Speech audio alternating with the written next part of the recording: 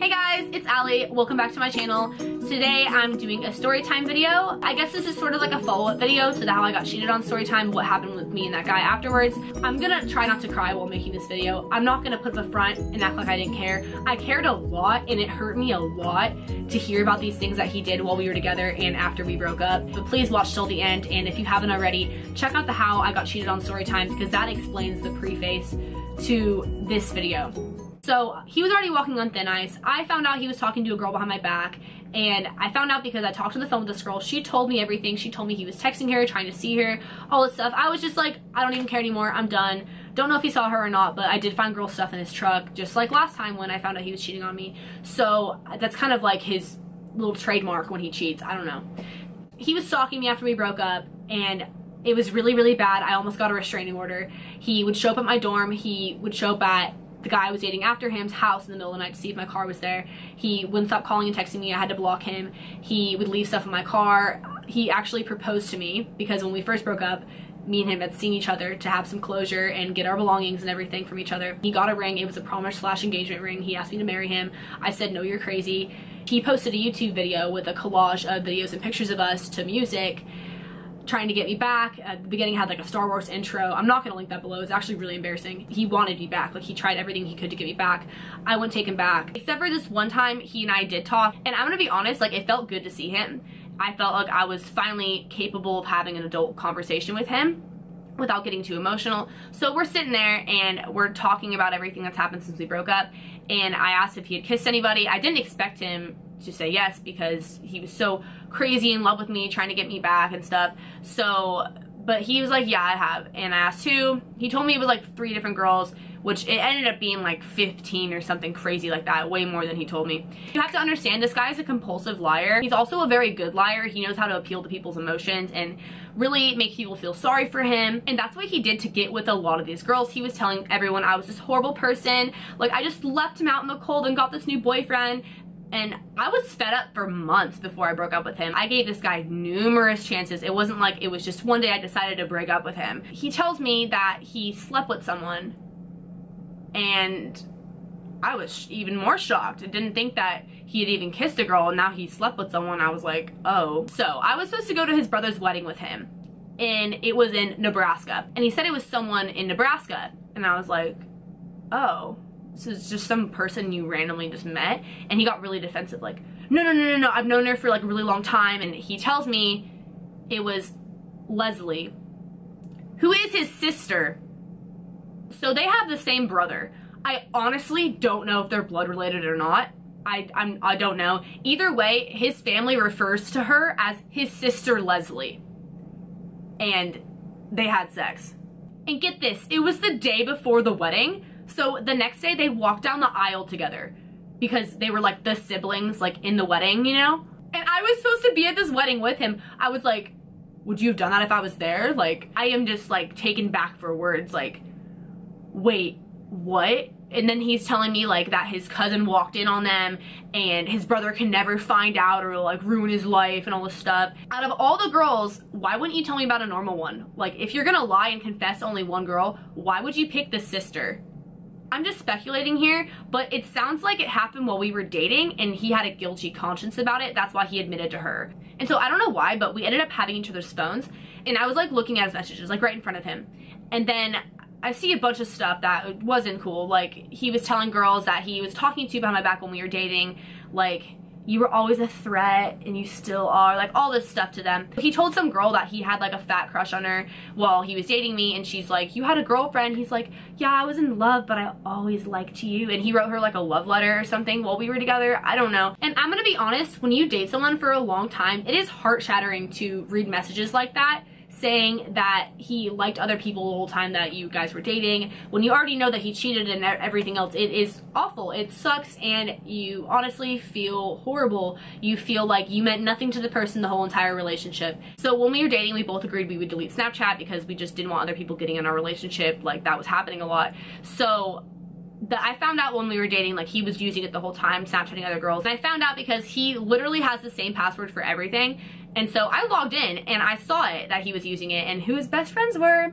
And I opened some of his snaps. This is when we were doing long distance. I found this girl had sent him nudes on his Snapchat. He told me that they like worked on a project together and he's like, oh, she's crazy. She's a slut. She just randomly sent me those. Like, I don't know. I don't even give her my Snapchat. He ends up like talking to her after we break up. He was talking to a bunch of girls, basically. All the girls, and the lies just came pouring out. Then there's someone in his contacts by a name I do not remember. It was a fake name. He had literally changed this person's contact name to cover up who they really were.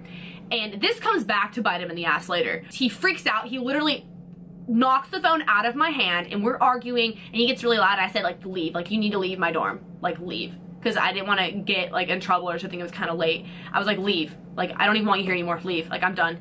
And like, sorry, nice talk, bye, like, get out of my dorm. He's arguing with me, like, please let me stay. I'm like, no, you just knocked the phone out of my hands. Like, what's so bad I can't see it? Like you said, the worst thing you did was sleep with your sister. Like, why can't I see this? So finally, he explains that it was a fake contact name because he was covering up who it really was.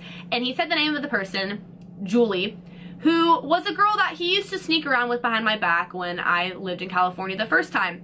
So, yeah, he was talking to her, he told her that he loved her, and it was clear in the messages that he had drove like 6 hours to go see her and spend the night in her dorm, or whatever happened. Any person with a brain could look at the context clues. You have to know the whole entire backstory, which I'm not going to explain on here. It was obvious that they were hooking up the whole relationship. I wasn't even really thinking about myself at first. I thought about his best friend, Bobby. His best friend since preschool, that was like his girl. Like, they had major history. It was just like an on and off thing. They were trying to work their stuff out and get back together. And like, out of any girl, like, this is like the girl. You know, everyone has that one person, their best friend definitely should not hook up with that person. And he knew this. He knew this. And I said, I'm gonna tell Bobby. Bobby deserves to know. And you know what? I was sick of everyone looking at me like the bad guy. I'd been protecting him for so long. Like, no one even knew half the stuff that he did to me. Because he turned all his friends against me for a minute there. He told them, you know, I'm so heartless. I broke up with him. And so he freaked out, told me that if I told his best friend Bobby, he would kill himself. And it would be my fault. So obviously I didn't tell his best friend. I still cared about him as a person. Like, he was so awful to me and did so many things and really just took advantage of me and used me for like 2 years and was sneaking around the whole relationship. But I still cared about him, and so I bit my tongue and whatever. We just argued, and then he ended up leaving, and I didn't speak to him for months after that. So I still didn't tell Bobby, and Bobby had called me and we had been in contact because Bobby was saying, you broke his heart, like, you're such a horrible person, like, all there was just a bunch of drama because Bobby had no idea. And I still, once again, kept my mouth shut because I cared about Gabe and I wanted to protect him because I'm stupid. And so, yeah, anyways, a couple months pass and I'm out in Ohio for Christmas, and this is right after Caleb and I broke up, and Gabe and I actually talked on the phone. He's in Nebraska again for Christmas. He calls me and I'm like, aren't you with your sister? Like, come on, you're in Nebraska. And he's like, no, I haven't even seen her. And he's telling me, like, I'm so disgusted with myself that I did that. You don't know how bad I feel. I would never do it again. Like, I hate myself for it. I regret it, Allie. Like, it's my biggest, like, regret in my life. Like, please don't use it against me. I feel so bad. And I was, like, giving into his BS. He actually made me cry. He was being so mean, just trying to make me feel horrible. And I really, like, give into that stuff. Like, it makes me feel bad. And so he's telling me that he hasn't kissed anyone, hasn't done anything with anyone, like, since we talked last, besides his sister, right? And like the other girls that I found out about, which was a lot of girls. He was trying to see me in Ohio, and that wasn't gonna fly. That was not happening. But I mean, as you know, in my last story time video, he literally just showed up that time. So he was perfectly capable of doing that again. The next day, Bobby calls me, his best friend, and Bobby found out about everything. Bobby wanted to know the truth. I couldn't lie at that point. He already knew what happened. He already knew that Gabe had got with this girl. I didn't even want to snitch on Gabe. Like, I felt horrible. And which I honestly, I don't know why I was trying to protect him, but I was. At this point, no questions asked. Bobby was just like, Allie, everything you say from this point on, I believe you. He is a scumbag. He's a liar. So Gabe had told me too when we broke up, he's like, yeah, all my friends know it was my fault. They all know that I messed up. They all know I cheated. They all know that I completely deserve this. No, all his friends thought that I just totally screwed him over for no reason. And it really sucked throughout the whole time too, because I was really close with like some of his friends, and they all just didn't like me after that because they believed everything he said. He tried to get with all his other best friends, girls too. Like, this wasn't just a one-time occurrence. Trying to act like, oh, he's Mr. Steal Yo Girl. No, he's Mr. Stalk Yo Girl. These girls didn't even want him. And so all his friends dropped him. They all called me apologizing. So then all of a sudden it's all switched. When this was first happening, I felt really bad because Gabe and I were just on the phone and he and I were cool, and I didn't want him to think I just totally backstabbed him. But then Bobby and all his other friends start telling me everything that he had said about me behind my back since we broke up, which was awful, horrible things, lies. He even told some people that I cheated on him, or he set it up to look that way because I got in a relationship right after we broke up. The guy I was dating at the time, I didn't even meet him until Gabe and I broke up, so that's not even possible. This was the moment I realized he was a liar. He was always gonna be a liar, and I could never trust him. He was never gonna change. He had lied about substance and a lot of other things that I take really seriously. Like, he's on academic probation right now because he never went to class last semester because he was going out and doing all this stuff. So Lauren is this girl that he talked to before we dated and kind of during the relationship, I'm assuming, because the second we break up, he's talking to her again, and apparently she came up here, and he like explicitly lied to me about this. Turns out, like, she came up and she spent the night at his house. She tells him, Gabe, if you get 5 stars in GTA, I'll have sex with you. So he's up all night, like, trying to get 5 stars, and he can't do it. So finally she falls asleep.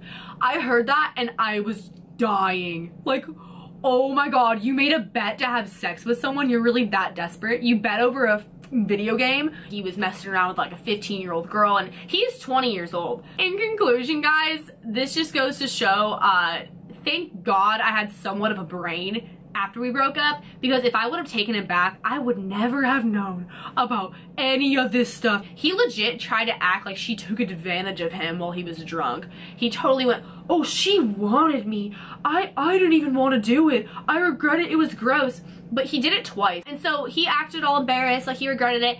No, he was super proud of it. He was telling all his homies, like, yeah, I banged my cousin. And then he ended up admitting to some of them, like, guys, it was actually my sister, like, don't tell anyone. And then he tells Angie, who's like my BFF now, and she told me that when he was there over Christmas, he did it again, which like, oh wow, you were so ashamed of yourself that you slept with her another time. So not only did he have sex with his sister, he liked it. Like, so freaking gross. So this was obviously like a thing, and that is also reinforces the idea that it probably happened while we were together. I want to believe that didn't happen, but I'm at the point where I wouldn't put it past him because everything else under the sun that I didn't want to believe happened to be the truth. I never would have made this video a couple months ago because I was trying to say, you know what happened happened. I want to just respect that and leave the relationship be.